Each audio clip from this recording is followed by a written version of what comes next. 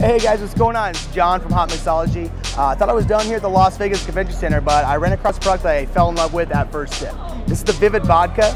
Being a good Oregon boy that I am, found out this is distilled in Oregon. I believe Cottage Grove, is that correct? Cottage Grove. Cottage Grove, Oregon. It's a corn vodka. It's sweet, it's buttery, it's delicious. I'm gonna do up a little martini right here. My girlfriend Sunny's hanging out for a little bit. She's gonna help me. Your girlfriend for the day?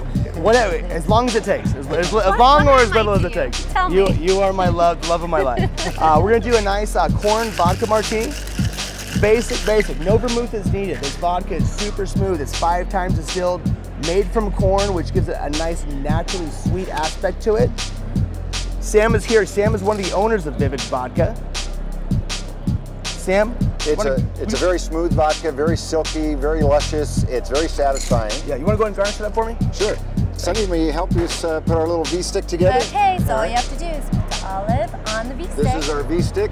And there you go. Martini soon to be pouring in a bar near you. It's beautiful, it's delicious, and it's something that we found new here at the Las Vegas Convention Center. I'm John with Hotmixology, with Sunny and with Sam from Vivid Vodka. Thank you.